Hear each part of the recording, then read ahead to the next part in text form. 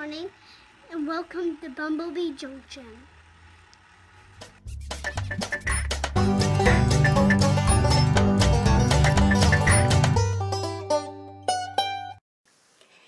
Hi guys, and welcome back to the channel.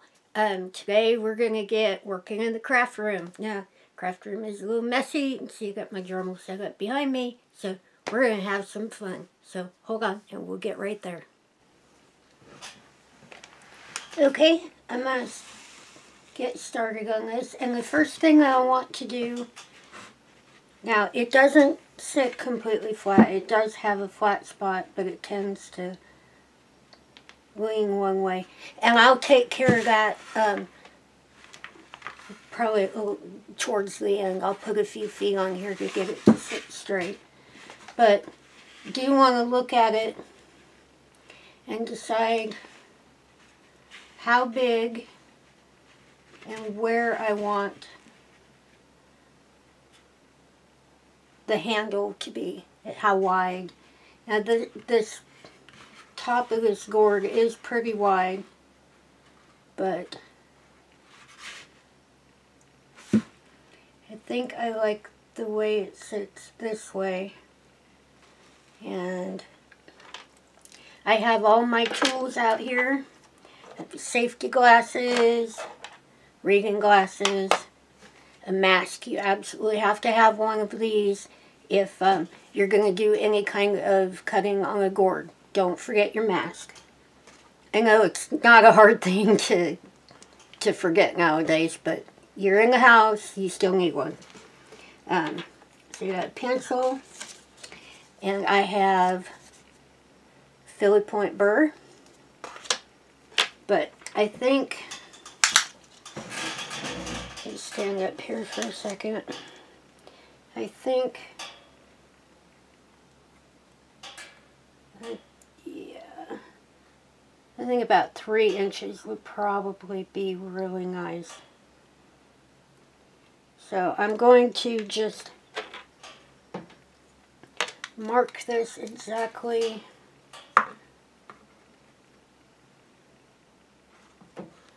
where I want it.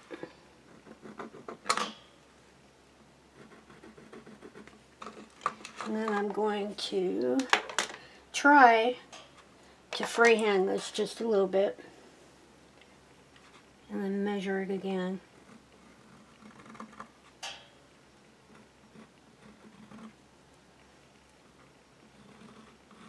Make sure I'm coming down at 3 inches. Oh, missed that one. Luckily, gourds are really easy to erase.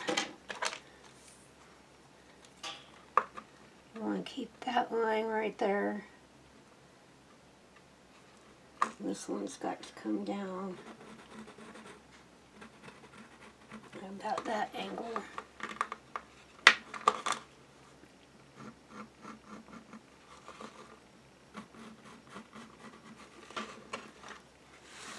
Turn it around and do it on the other side.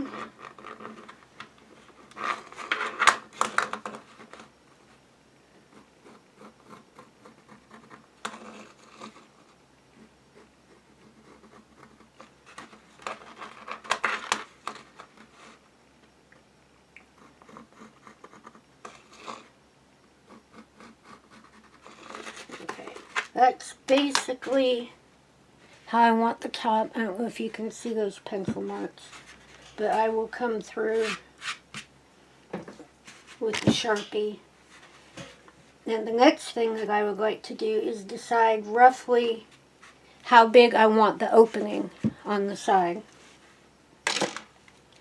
Let's see what the tape measure says here.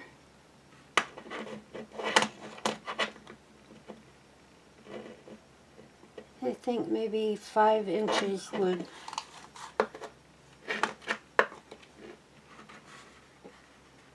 be just about right. That'll still give me enough of a base in the bottom.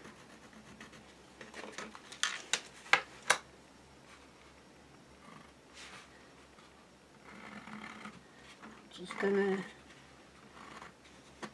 kind of freehand this the way I want it.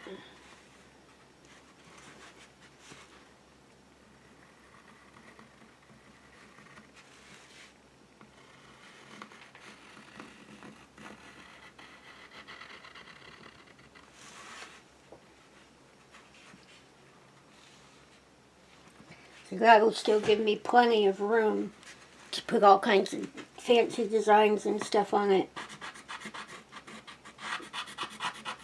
Coming up, I think I'll adjust that line just a little bit. Alright. Okay. Now I'll go over that with the Sharpie so that you can see it a little better.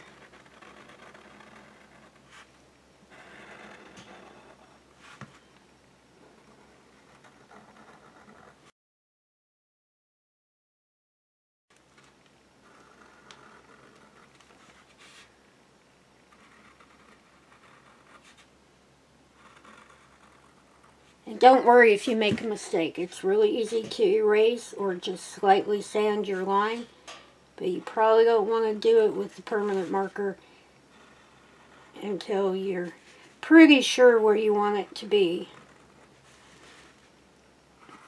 But you still can take and use a little tiny bit of fine grit sandpaper. Okay, that's about as big as I want a hole on it. So I'm going to go ahead and start, see if I can do it twice. But first thing I want to do is mark 5 inches down.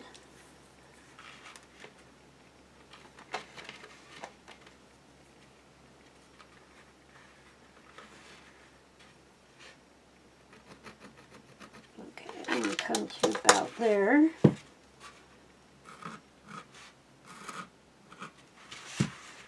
Make sure I got this going at about the same angle and curve that the other one is.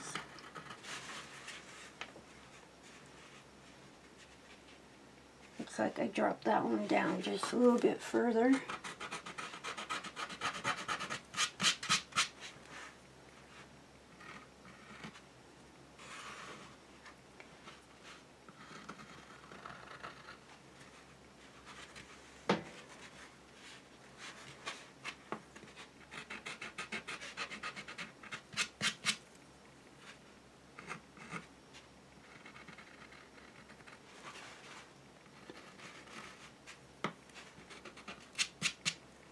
I know I tend to be a bit of a perfectionist, but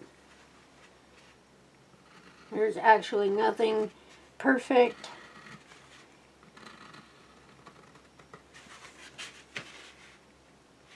Yeah, that one's just not round enough yet. It's an awful lot like when Mark does construction stuff. Perfection is an illusion.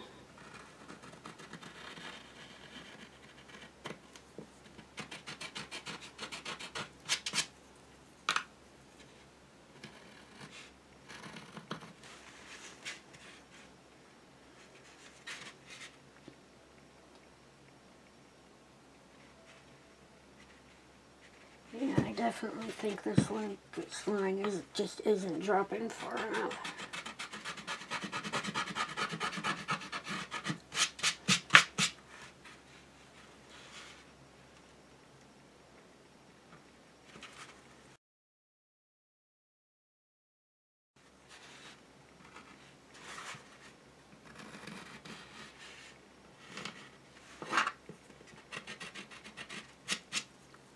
But the other thing too is you can always adjust it as you're carving it too. If you find something looks better one way,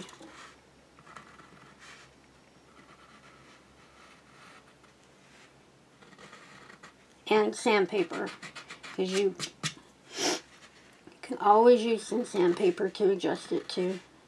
Tends to take off a little bit less of the time than the Dremel does. Let's see.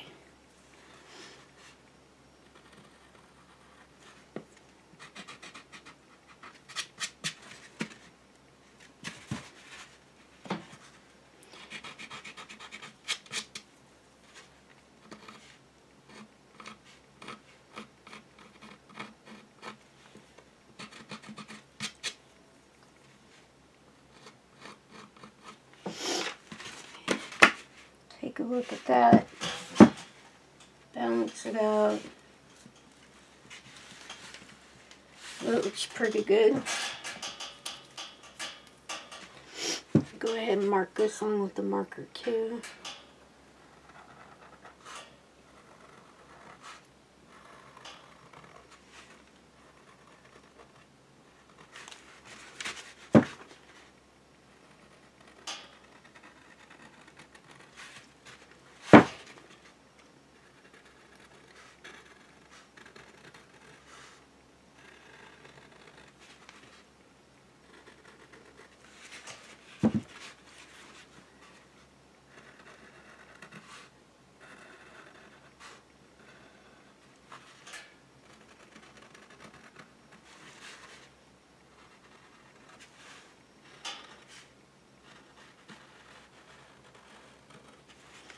Okay, that's what I'm going to go ahead and go with.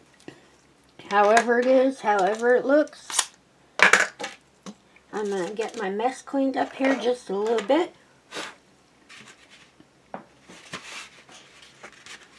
Yeah.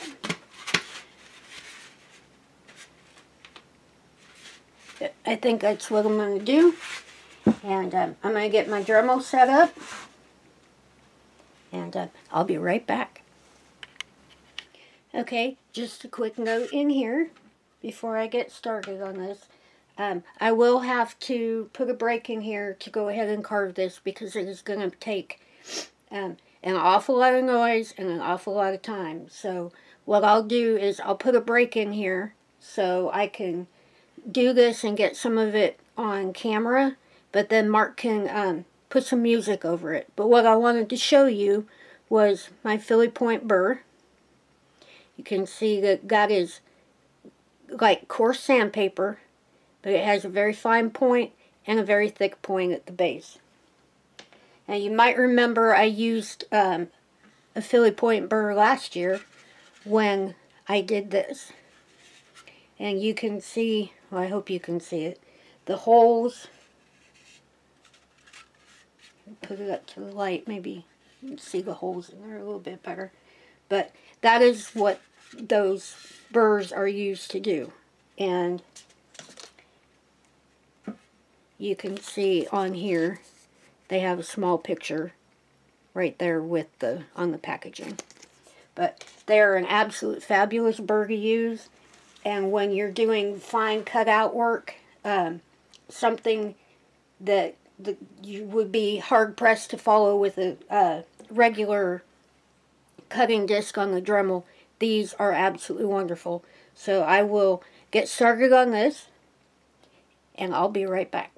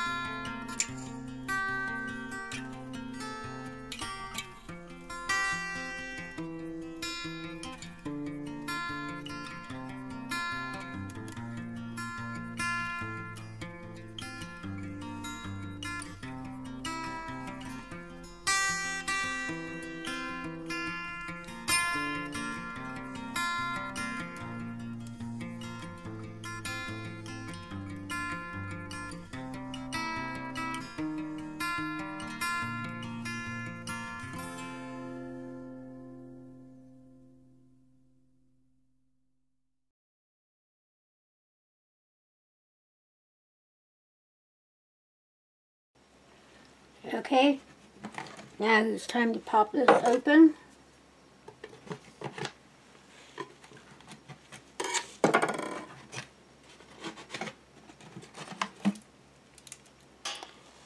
And there's the inside. And that gourd, that is incredibly thick. I really like that. But it does mean you have to work just a little bit harder to get all the way through it. But one thing to remember when you're cutting with a Philly point burr, make sure to let the burr do the work. Don't force it, don't push it. Just move it slightly up and down and let it do the work. But not really going to clean this out quite yet. I still have one more side to do. But you know me and curiosity. I get down in here and look at the seeds.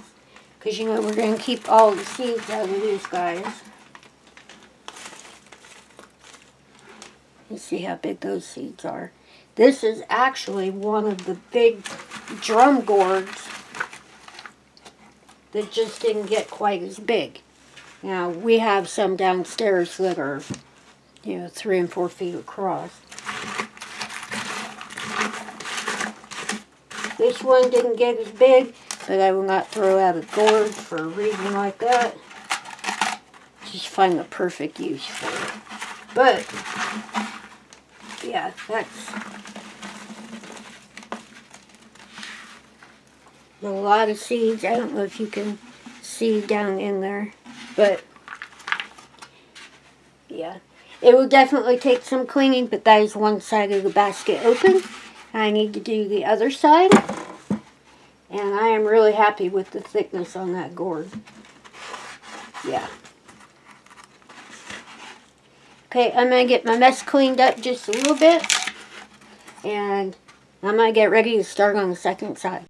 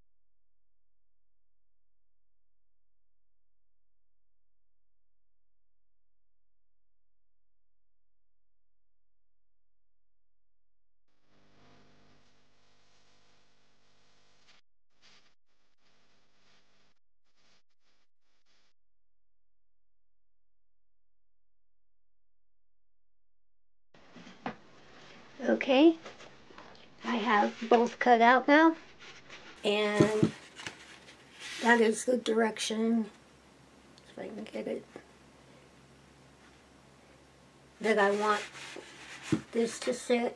Now, like I said earlier, it sits a little funny because the bottom isn't perfectly flat, and I'm going to put legs on there. But I have it all cut out. And what I'm going to do now is I'm going to go around here with some coarse sandpaper, even this out and smooth it out really nice. And then I've taken quite a bit of the stuff out of the inside, but still need to clean that up just a little bit. I'm absolutely tickled with how thick the wall is on this gourd. But I'm going to get to doing a little bit of sandpaper work, and I'll be right back.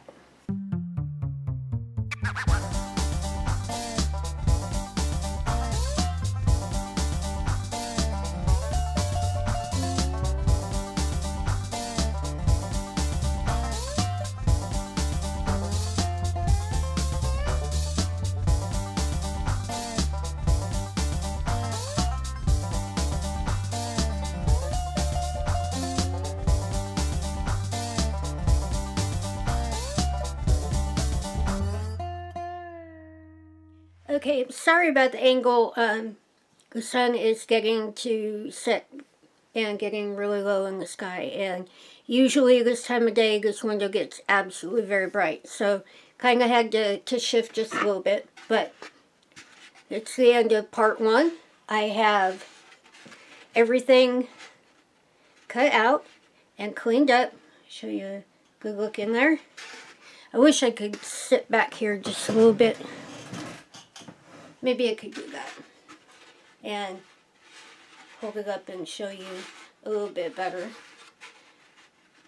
But I am kind of limited on space and angles because of the sun coming through the window and about 18 other projects that I have sitting around the room. But there it is.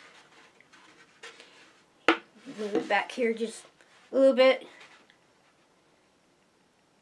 And you can look inside. It's all cleaned out. But the next thing I want to do will be tomorrow's project. Well, I know me. I'm not going to sit around very long. I might get started on it tonight. But it's time to start putting some designs on this and having a little bit more fun. But there it is. You can see all the way through both holes right there. Yep. Kind of give you more of an idea of what I meant by a basket. And the walls on this gourd are just so thick that you probably... Now, it is more of a decorative basket, but with the walls as thick as they are, as long as you don't put anything in here too heavy, you can see just how thick the walls on that gourd are. And, yeah. One fun thing that I absolutely love about gourds is anything that you can do with wood, you can do with a gourd. So, I'm going to go ahead and get cleaned up a little bit more and start working on part 2 of this project. So, yeah. Okay, so that's all the footage that I have for today. We had a whole lot of fun, got into nice gourd, and yeah, back in the craft room. It's always kind of a little bittersweet because I love to get in the craft room, but I also love to be outside and getting dirty and playing in the gardens. But I'm a little grateful right now for a little slowdown, a little bit of time off, get some time to have a little bit of fun. And this is actually only the first of 3 videos that I wanted to make concerning this project. And yeah, so probably going to have to take a little bit of time off. Yeah. Going to be about supper time before too long, and I'm going to get working on the second part of this series. But yeah, it was a lot of fun. Made a big mess, so you know it had to be a whole lot of fun. But I should probably go ahead and get on out of here before I talk your ear off yet again. If you're not subscribed to the channel, please subscribe. Don't forget to ring that little bell. It will let you know when I'm cutting something else up. If you have any comments, questions, suggestions, anything at all in your mind, please leave them in the little box below. And if you enjoyed today's video, please give it a thumbs up. And don't forget, there are 2 more in this series, and I'm going to get to work on that second one here in just a little bit. But don't forget, we love you, and we'll see you in the next one.